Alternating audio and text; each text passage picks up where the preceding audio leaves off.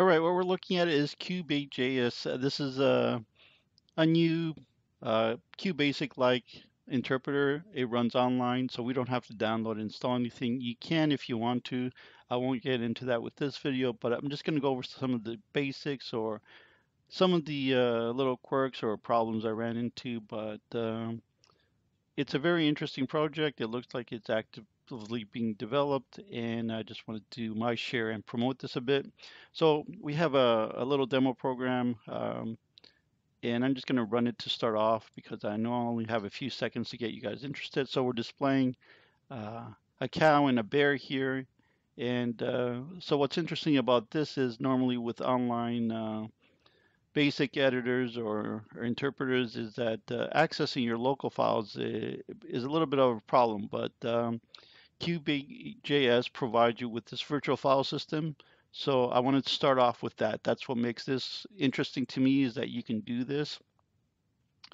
Other online editors expect you to find other, creative ways of doing it, having your own web server and having access to that and uploading it and so on. This makes it really easy. So let's just go over some of the features of this editor. Um, so we can save our or open our programs from here. This allows you to save it locally. Um, I meant this, and you could reopen using the open command, and this little triangle is for running. And you could also share your code or to some extent. I'll go over that later. And settings here, this is allows you to pick different themes. So we can choose any of those. Let's just stick with the default. And on this side, we can collapse our console. Let's close that first. Our console output here and bring it back. And we could expand our code area and or screen area here and make the console disappear. So all this is very easy. We could also resize things. So we can resize here. And we could also display console information. So if you're used to debugging with using the print command, this is a more powerful method here. Let me just open up a new tab.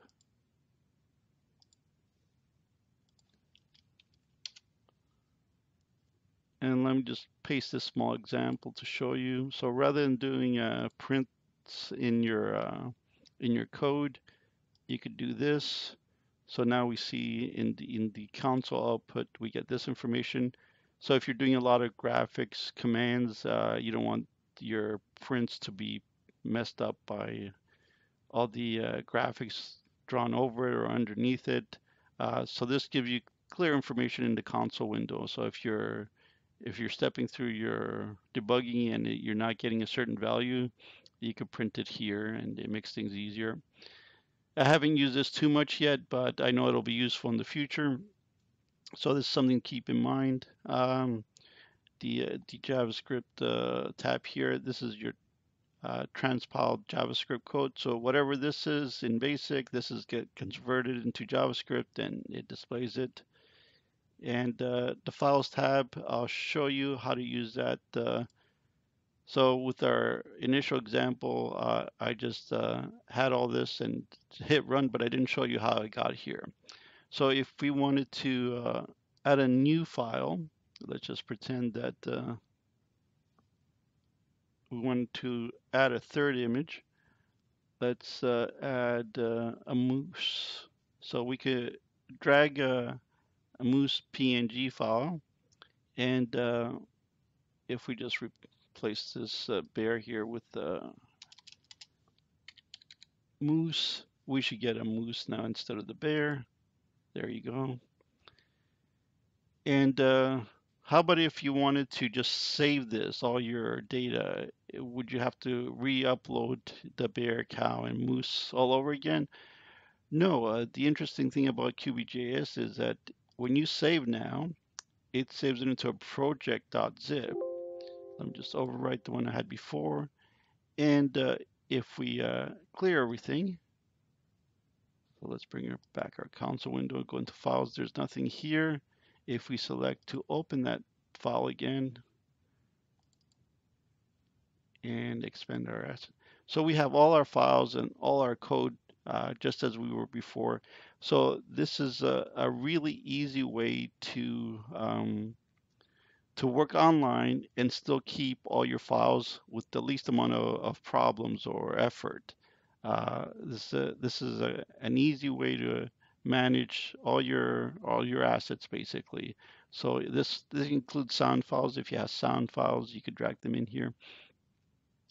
So this is one of the key features that I like about QBJS.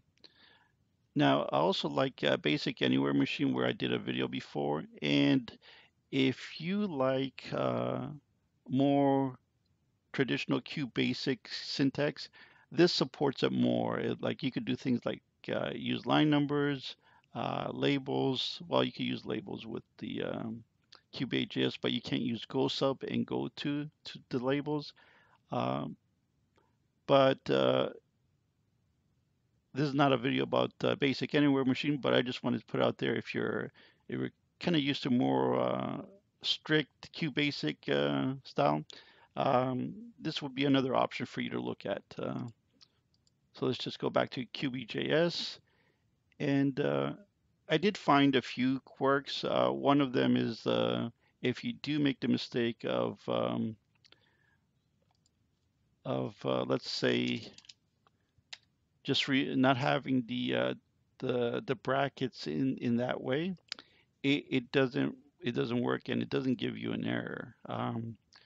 So if we put back the bracket and the dash here, everything works fine. So you'll run into little things like that, but it's still, worth trying out. I'll report, these little issues that I discover. But there's enough here to make this fun, which I consider a big point anytime you want to try something. When I tried it a few months ago, it was a little frustrating because at the time, I didn't feel like I wanted to delve into it more because I wasn't sure if this is something that's going to be supported. But I've kept my eye on this and it looks like a lot of things were fixed. So I gave it another try and much better results the second time around. So if you've tried it before and didn't like it so much, give it a second chance. I'll do some more videos when I get a chance, but I just wanted to do this little intro video and show you some of the things I've been playing around with. So it looks good. Give it a try. And that's it for this video.